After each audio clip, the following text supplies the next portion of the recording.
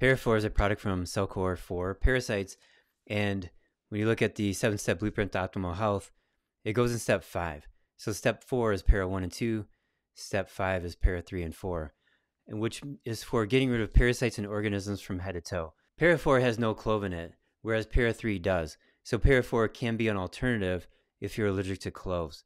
Now, when I smell this, before I hit record in this video, it smells like a very mild cigar. And the herbs or tobacco in cigars is anti-parasitic. And so there's always this like cross correlation with various herbs and what they do. So when you look at these ingredients, you have a whole bunch of herbs like noni and Citta acuta and holy basil, which is the main herb that gets these other ingredients into your fingers and toes.